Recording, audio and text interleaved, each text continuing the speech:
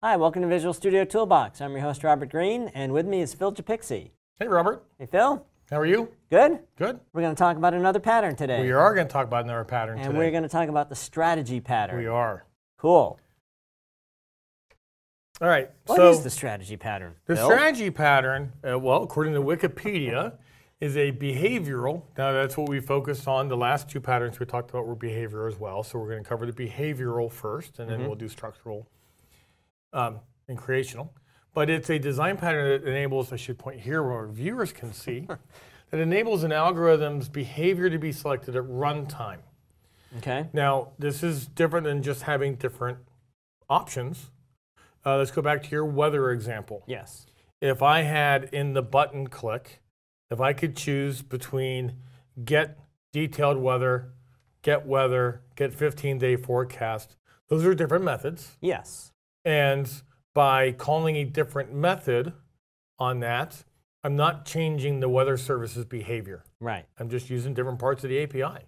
It's not really a pattern, right? But if I just had a get weather method, and based on some condition, it would return detailed 1 day, 15-day, different types of weather forecasts. So based on the last one you called, there is an option to change whether you want simple, detailed, or forecast, for example. But when you just call get weather, it says, okay, what did you ask for last time? Last time you asked for the 15-day forecast. This time I'm going to give you the 15-day forecast. Or last time you asked for detailed, I'm going to give you the detailed this time, but it's always still a get weather method. Right.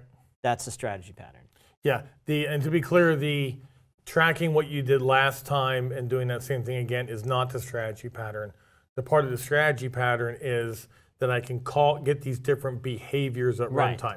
By calling the same method. By calling the same method, okay. right? So the tracking what you did last time is outside the strategy pattern. Correct. Right. Right. I just want to make that distinction clear. Okay.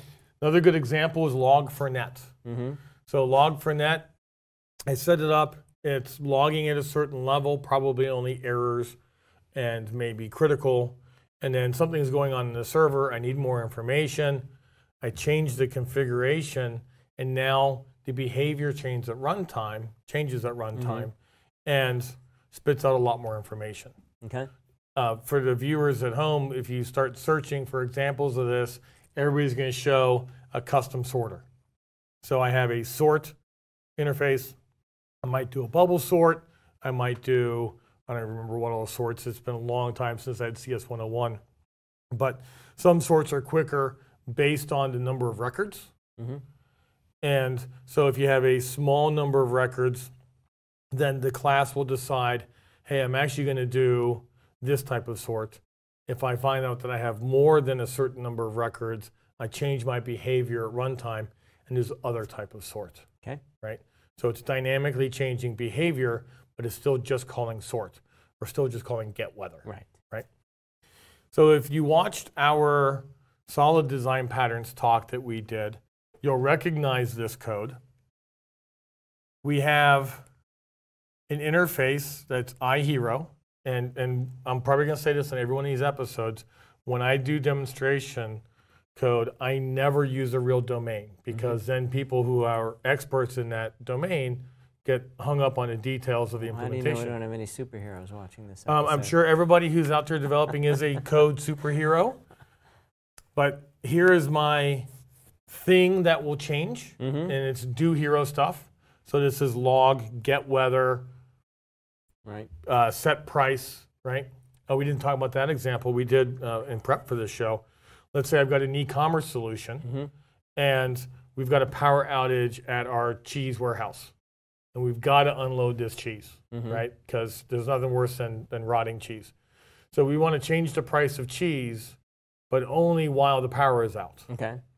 Well, if we didn't have some way of changing behavior at runtime, then we would have to do a new deploy to promote the cheese. And then when the power came back on, we'd have to redeploy, code again to change it. Okay. Now, that's stretching the strategy pattern definition a little bit, because really what we should be doing is having those prices in a database, and pulling a different value out of the database for price isn't truly the strategy pattern. Right. That's just changing an attribute, Right. right?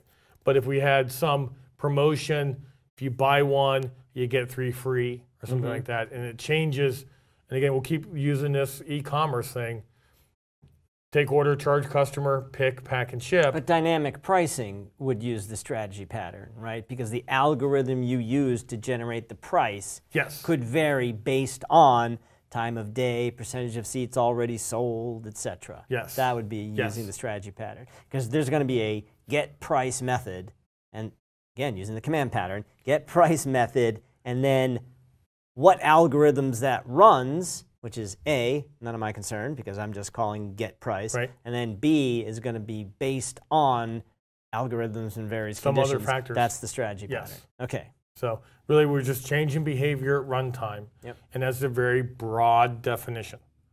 And as we've said on each of the shows, it's a design pattern, right? Right. It is just a basic example of we've done this thing before, here's how we would do it. Okay. In pseudocode, if you will, and implementation details are up to you. Right. Right? So here's my do the command, right? Here's my change what it does. Okay. So this is the simplest level. If we look at the different superpowers that our heroes can have, a regular Joe doesn't have any. Notice that I'm always coding to an interface. This is key in this point because I need to be able to pass in a specific implementation but not be locked into a specific implementation. Okay. Right? So I have fly, I have fight, and I have weave a web. So my different hero classes get constructed with a default power. I then exercise that power, right? And it is, I don't know what the power is because it's an interface. And then I can change the power. So if we look at Spider-Man, by default, Spidey weaves a web. Superman flies, Batman fights. So using this, I was about to say in real life, but I guess that's a little ironic to say. I've got Spider-Man is here. He weaves a web. We make sure that that's what he actually does. Now, I could have used mocks as well to prove that the methods were called. I have Superman who flies, Batman who fights. Okay. But that doesn't show the strategy in action. This next one does here. And I just have a note in there. I didn't want to overcomplicate this example. But this is a good spot for an inversion of control container, like Unity or Ninject or any of those, because what I want to be able to do is not have to hard code this stuff at design time, but have it completely dynamic based on this dependency inversion. But I have Spider-Man weaves webs. He runs out of web slinger juice, and he has to change his power. Now he's just fighting. He's not spinning webs. And then he needs to change it again because he's losing the battle and he has to go rescue Mary Jane. So he gets a new web cartridge, shoots a new building, and flies away. Okay. So same superhero, but we've changed his behavior at runtime. But in all three cases, you're just calling do hero stuff, and the calling code is not on the hook for understanding what that means. Yep. Yep. So I'm essentially calling a command. Yep. Go do your thing. Right. And the strategy pattern enables us to change that command at runtime. So let's take it back to the remote control example that we used in the command pattern talk. So I've got my remote control, and I've got a button that says DVR, and I push that, and it turns on to DVR. Well, with the strategy pattern, you can have fun with your neighbor, because then you could, at runtime, change which buttons do what, right? So now I push the DVR button. Instead of turning on the DVR, maybe it starts a coffee maker. Or you could have a remote control that's smart enough to know that you've got new equipment, and then it adjusts itself based. Wouldn't that be awesome? That would be even better than messing with your neighbor. All right, cool. And then the way you implement this whether you're using IOC or just hard coding it here, is independent of the fact that you're using a particular pattern, right? Correct. Again, getting back to the original, the door pattern, right? The door pattern says you need a way of moving from room to room that can be closed, right?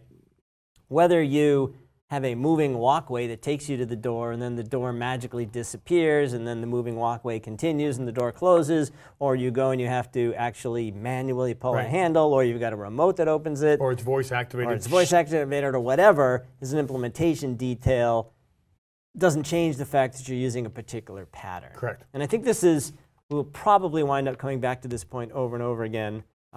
So if it starts to get old in future episodes, I apologize ahead of time. But I think it's really important to understand, because sometimes when we talk about new concepts like design patterns, or we discuss this with the test-driven development, there's the basics of what it is, and then there's the implementation that the person's showing you, and it's not always clear that you can use a pattern or do a particular, or do test-driven development without all of the rest of it.